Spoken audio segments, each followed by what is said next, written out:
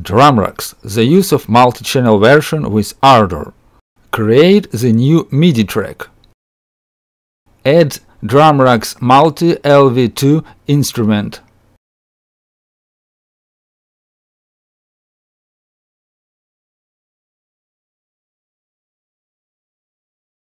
Select the drum kit.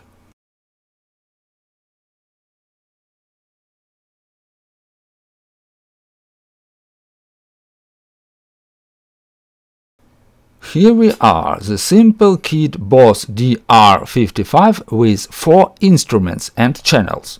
Now let's connect them to the output channels. We will assign each instrument to the individual mono track.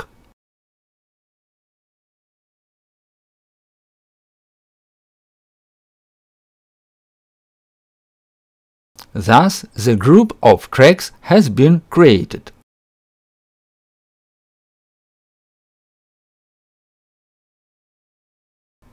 Remove the group, leaving the tracks.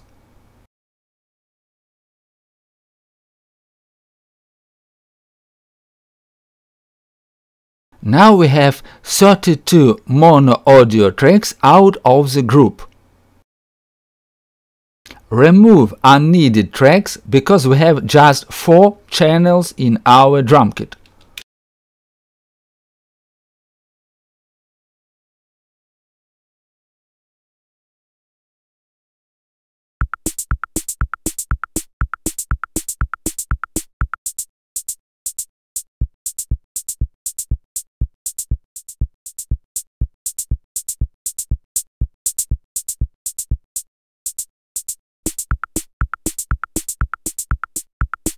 But what if we want to use the stereo plugin on such mono track?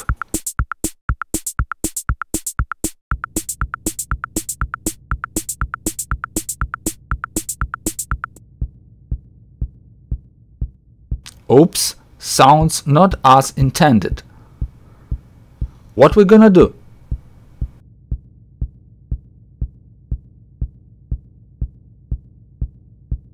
We need to connect the second pin.